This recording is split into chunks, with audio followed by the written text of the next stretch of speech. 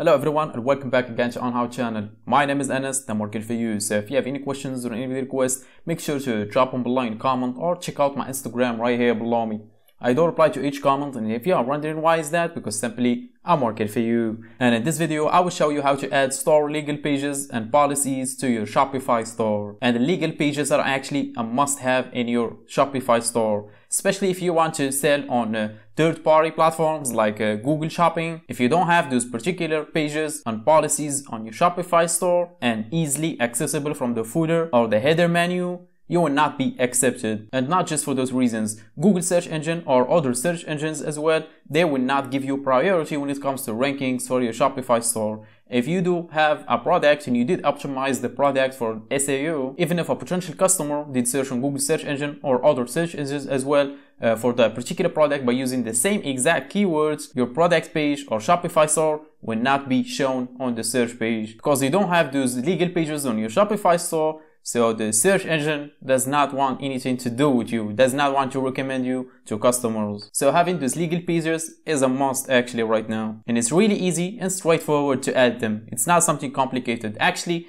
they will provide you with a template that you can just create in a single click. And I mean Shopify. But for other legal pages, you will need to access them from elsewhere. And no worries, I will give you an example that you can just copy and change the name and email and some numbers and add it to your Shopify store. You don't have to write it from scratch. And without any more talking, let's just jump to it. As you can see, I'm accessing the Shopify dashboard. So the first thing you're going to do is head over to the settings right here at the bottom left corner. Simply click on it.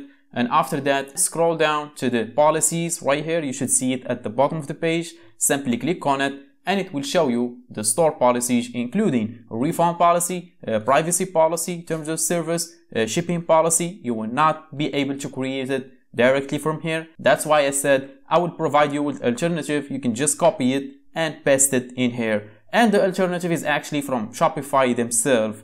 And you have to do some changes to the text, obviously, including some emails that will be yours, obviously, or for your Shopify store, and some numbers, including the shipping days and the shipping rates and so on. And below it right here, the contact information, and you can create this just from the Shopify store from here actually. So let's just scroll all the way up and check the first one, which is the refund policy. And by the way, these are not legal advices or anything. And by clicking on the create from template here, you actually agree to disclaimer, which is the disclaimer that the Shopify store showing you right here, as you can see. So make sure you do read this. And basically they just told you that we are not affiliated with all the information that you do provide on your Shopify store, including the things that you will create from this template, which is really obvious. So let's just get to it and create the first one. So obviously just click on create from template.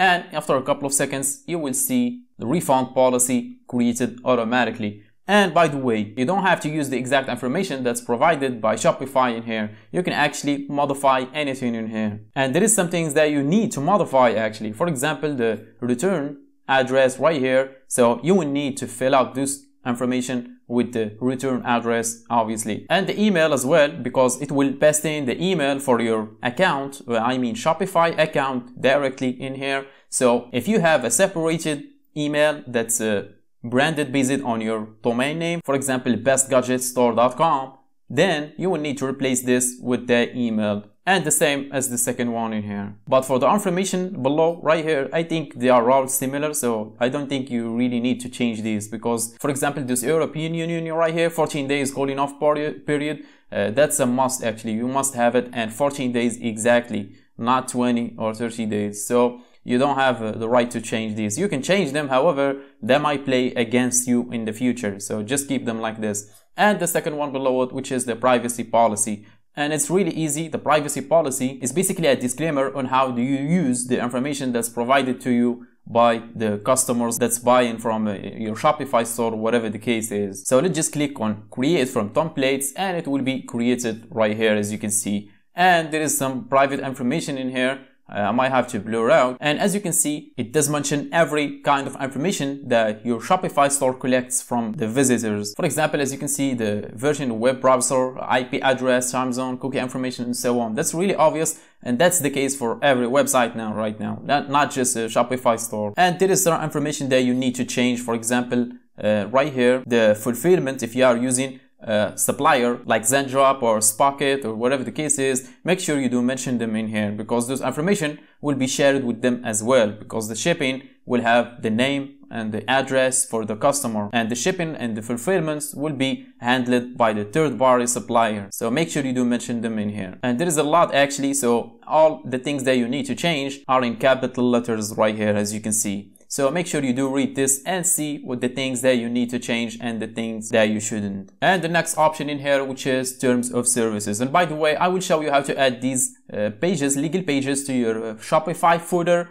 as well as the menu on the header. So no worries, I will show you how to add them as well. And the terms of services. So the terms of services is like a contract that you sign in with your customer. When he uses your Shopify store to buy the product or whatever the case is, he agrees to those terms. So think of it just like a contract that you make with your customers. And let's just create from template, and it will be created right away, as you can see. And there is some information in here that I think you need to change. I think that's down below. I don't remember.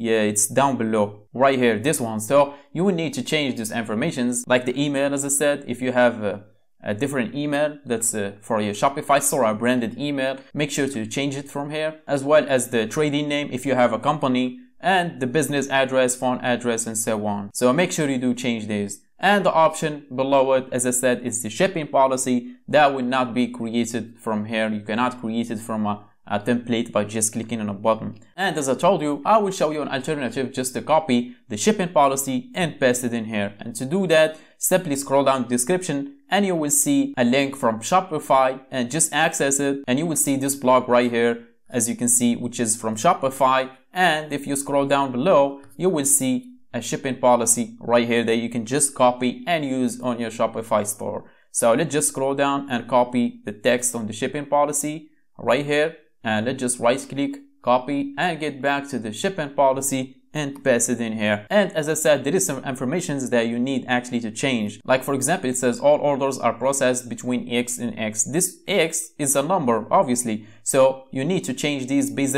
on the supplier that you're using. So the supplier might take like 15 days or a week. So make sure you do change these dates to the shipping duration that's provided to you by your supplier, and as well as this one right here. So make sure to change the options for the shipping for each option that you have, which is DHL, UPS, or whatever you use, and to the days that will take to arrive to the customer, as well as the pricing right here. So make sure you do go through this line by line, because there is some things that you need to change. Delivery hours as well, available days, and whenever you see an X, that means it's a number.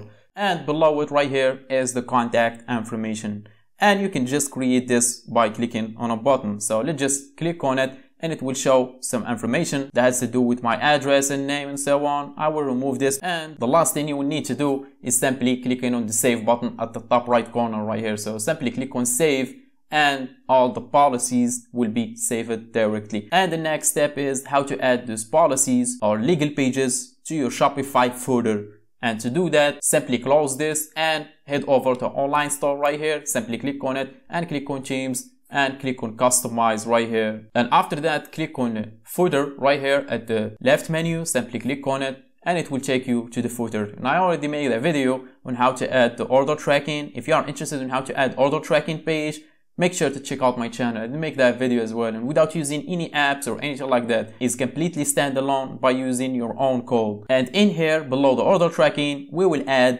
the legal pages and the shipping policy and so on. So the first thing you're going to do is click on the widget that you want to add the legal pages to it. However, if you don't have one, you can click on add block right here, and it will show you menu or text or whatever the case is. If you want to add one that's similar to this one right here, click on add menu. However, I already have it, so let's just edit just this one. So simply click on it, and after that head over to the right here and click on footer menu. As you can see, simply click on it and it will take you to the footer menu when you can add the new ones or even create new ones. So let's just add the legal policies that we just created. So simply click on add menu item right here, and it will show you the name, and you don't have to write anything. Simply click on search or paste, and it will show you policies right here, as you can see as the last option. Simply click on it, it will show you all the policies that we did create. So let's just go for the first one, which is privacy policy, and let's just click on add, and let's just do that again and add the second one, which is the shipping or refund policy. So